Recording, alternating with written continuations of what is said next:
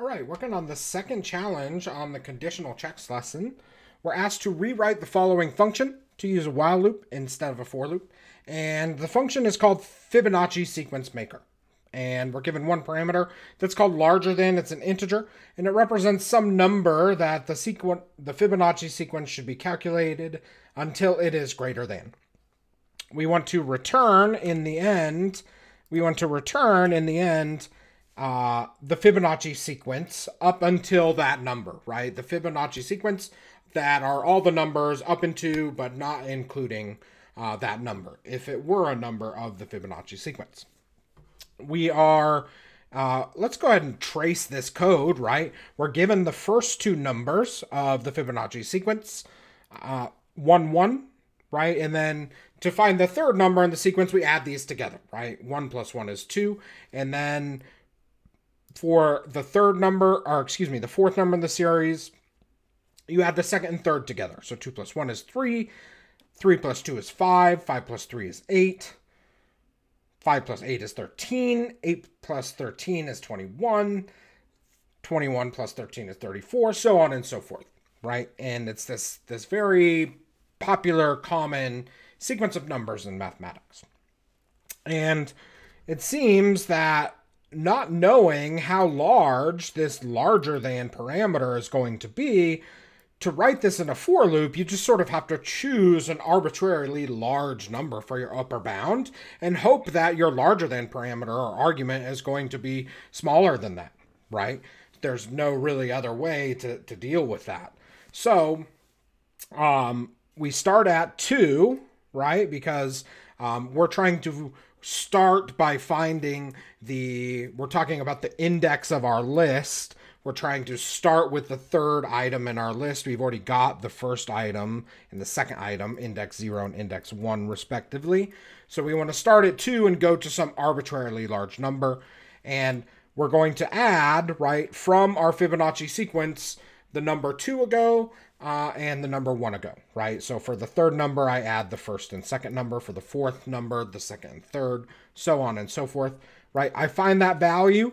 Then I add that value onto my list.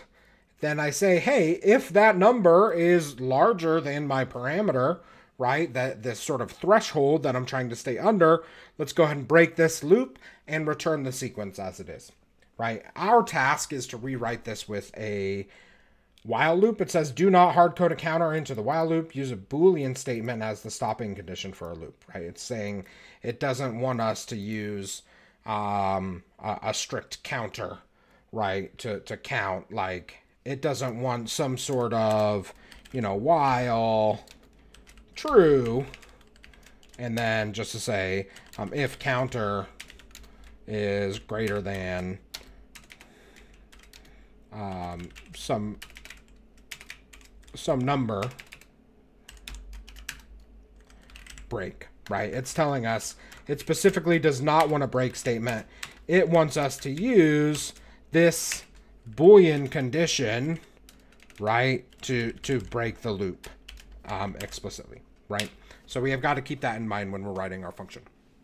Now, I'm given this Fibonacci sequence, and I need to use that sequence in order to create more of my sequence. And if I look at this code up here, there's one piece that's really important here that I don't think I can get away with not using, and I think that's actually the index, right? I don't think that I'm going to be able to recreate this without knowing, hey, I'm looking for the third number, or index 2, or the fifth number, index 5, right?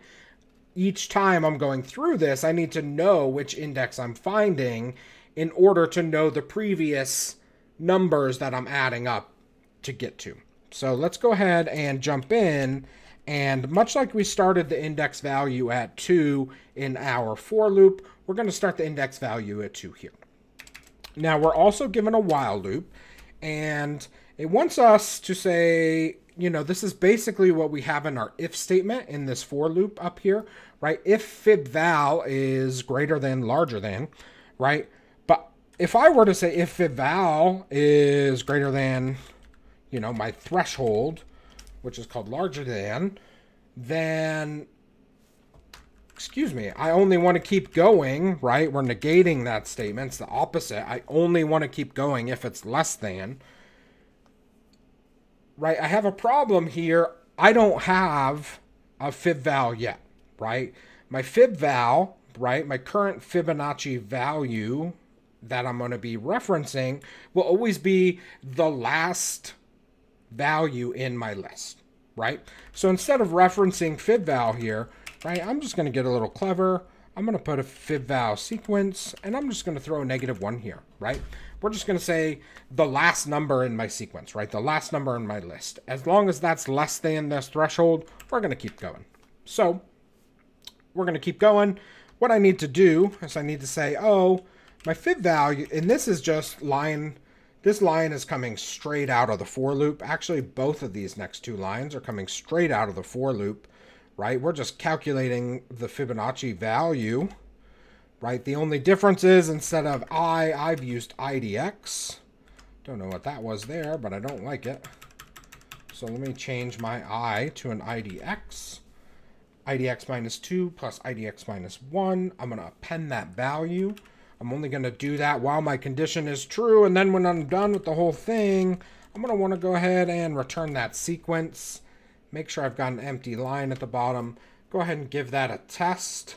And it looks like my test is running here for a while, and I've done the thing that you shouldn't do, right? The test took too long, executed, it took too many resources. That's a big clue to me. You have to increment that index, right? Otherwise, it's just adding the same numbers over and over and over and over and over. And this is just, this list is 1 1 2 2 2 2 2 2 2 2 2 2 2 2 2, right? Because my index was never changing. Now let's give this a test. I think we should be in good shape. We can see that's true. Looks like whoever wrote this before me took a very similar approach. Looks like that they looked at this a little bit differently, right? They said whatever our index is -1 is going to represent the end of our list. So they talked about that a little bit differently, but everything else is the same. That's it for this challenge. We have one more challenge on this lesson. I'll see you over there in the next video.